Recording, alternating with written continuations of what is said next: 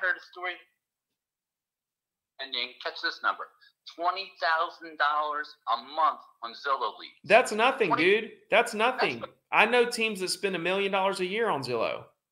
It's crazy, and they can't follow up on all of them. They just can't follow up on all the leads. So it's like, what's the point?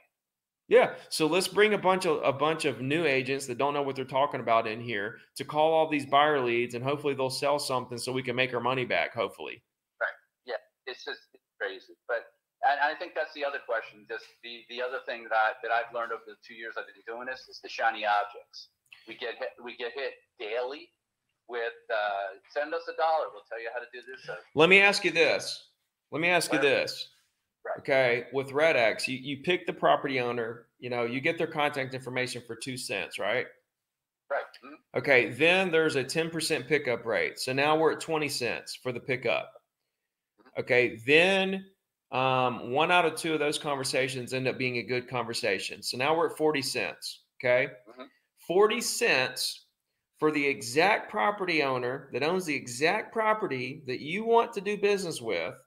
For 40 cents, a great conversation.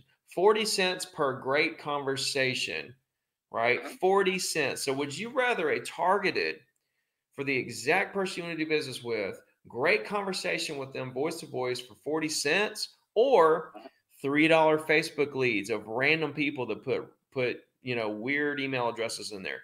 $20 to $100 to $200 Zillow leads for one lead for $20. Okay. Right. When you could have for 40 cents a great conversation with the exact property owner you want to do business with, just to make friends forever, to do deal after deal after deal after deal after deal after deal with.